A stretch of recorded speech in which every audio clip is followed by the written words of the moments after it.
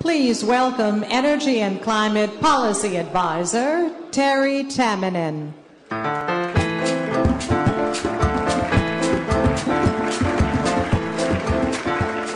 Thank you very much, and thank you to the voice of God. I don't know who that is that always comes over the PA system, but give her a great big round of applause, because what a great voice, and she's done a great job keeping us on time today. You're in for a big treat, and I want to make sure everyone has a chance to come in from the back and sit down, because, you know, all of us have been working very hard the last day and a half, and we know that the work we've done here will actually spawn even more work for all of us in the coming days and months ahead. And none of it will be easy, but all of it will have a great payoff.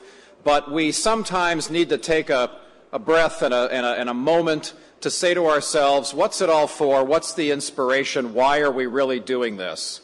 And so we're going to take a moment right now to get that inspiration as we go into our final panel session this afternoon and the signing of the all-important declaration.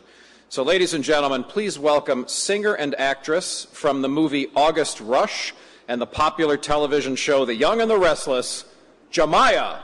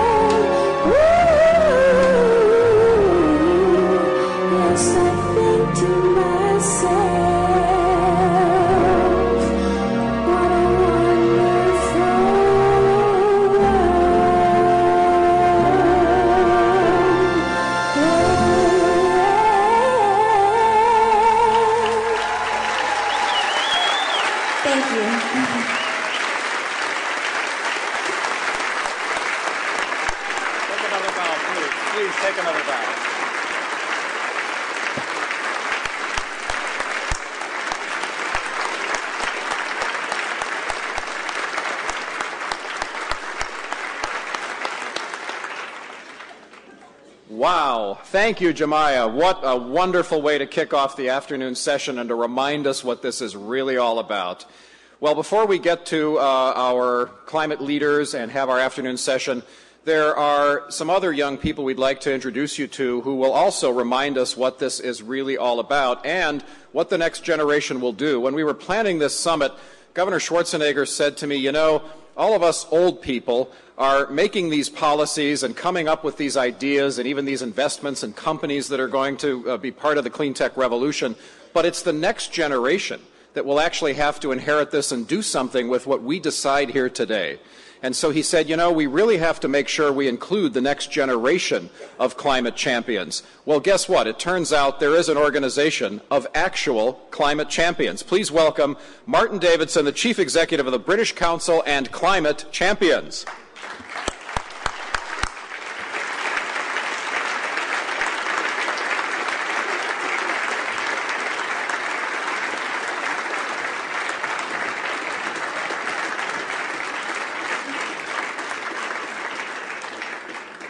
Thank you very much indeed. We know that 81% of young people around the world believe that the environment is one of the biggest issues for their generation. But we also know that they believe that they can make a difference. And today, you're going to hear from 9 young Californians about their work on climate change. You'll also hear about how they are creating international connections with their peers to design and promote global solutions to tackle a global problem. Now, this summit has shown that tackling climate change requires multilateral action. But this action is not the preserve of governments alone. It must also be taken up from people right around the world. And that's what we do in the British Council. We create people-to-people connections which stretch across borders.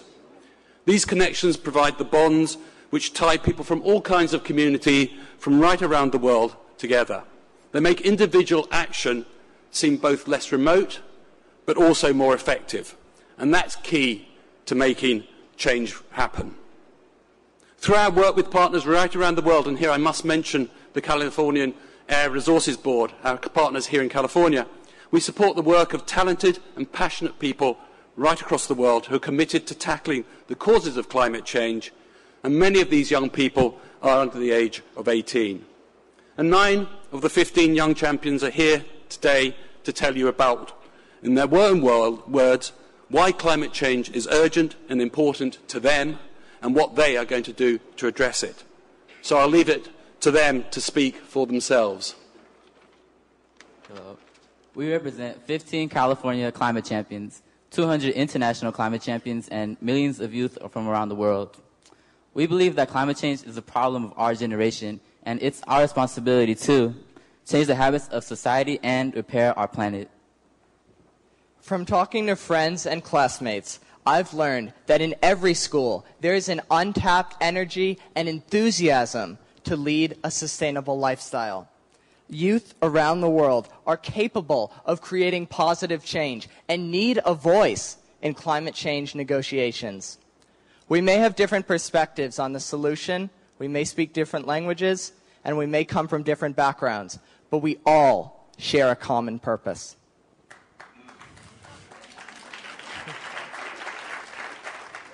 I have learned that I am not alone, and that by working together, we can inspire change. But do people my age have the energy, motivation, and conviction to solve this problem? Yes, we do.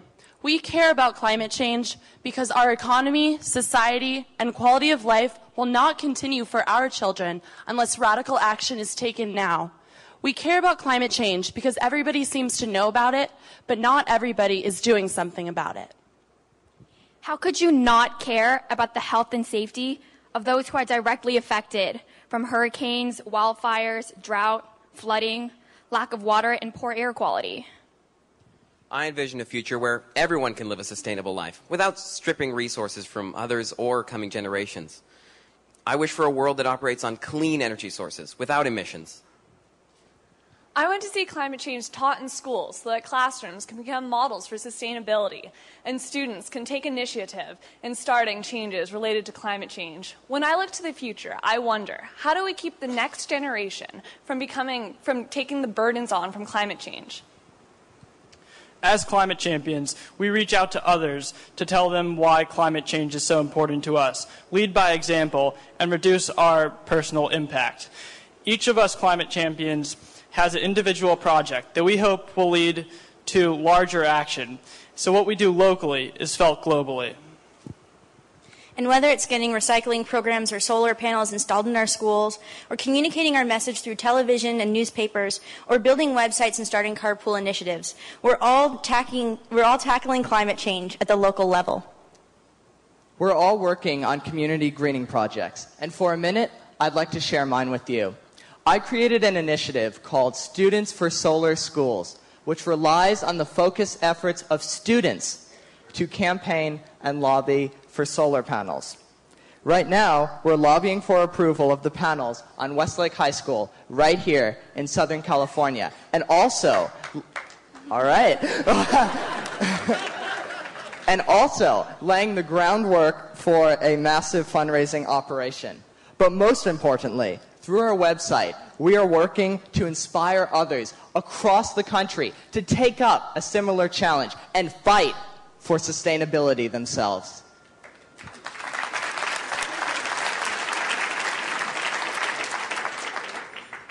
You are taking action too. Last night, you signed an important agreement to reduce emissions by protecting forests. You know and we know that no one person can do everything, but every person must do something, big or small. That means all of us and all of you. So together, let's figure out, what are we doing about climate change? All right, thank you very much.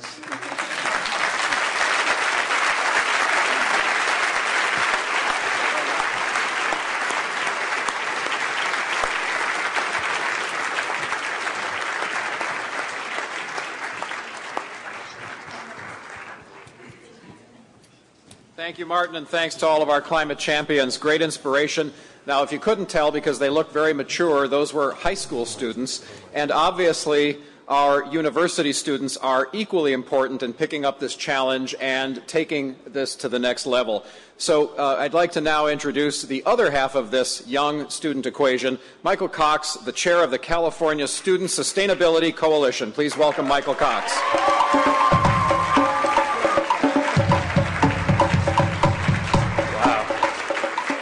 Hello, everybody. Thank you so much. It's a deep honor to be provided with this opportunity to address such a distinguished and committed group of global leaders. In particular, I want to express my profound sense of gratitude and elation to Governor Schwarzenegger for both his leadership on climate and for prioritizing the involvement of students and young leaders in this summit, both here in person as well as with the webcast co-produced with the University of California TV. Great strides are being made through this summit to effectively address the climate crisis, and I thank you all. I have a few brief, emphasis on brief, points for your consideration. Number one, we're living in extraordinary times, and I believe the climate crisis, like all the major crises created by our species and civilization, is rooted in a deeper crisis of values and the derivative manner in which we cultivate and allocate human capital. Number two, the vast majority of human capital is allocated in the sole pursuit of an economic bottom line. As a result of that process, we've externalized a tremendous amount of cost and risk, socially and ecologically, onto the greater system. And now, we are now witnessing a lot of that risk coming home to roost. Number three, over half of the population of our species is now under 30 years old, and that demographic trend is growing. We literally are the rising tide. Whether we lift all boats or flood civilization remains to be seen. Number four, if we are to unleash the latent potential of our species, especially the young, if we are to have a smooth transition from a civilization based on an economic bottom line to a civilization based on a bottom line that integrates economic interests with that of social equity and ecological integrity, if we are to transcend the danger and realize the opportunity inherent in the climate crisis, we must re-envision, reinvest, and recreate our educational systems. We must comprehensively green the education sector. Institutional practices, curriculum, research, leadership and workforce development, and community partnerships. This really will be our engine of change. And last but not least, the early movers who do this, who green the education sector, they will secure a competitive advantage in the emerging green economy and earn a leadership position in our emerging green civilization. And that is why myself and all the people that I work with are working very, very hard to green the schools in the Golden State. Thank you very much for your attention.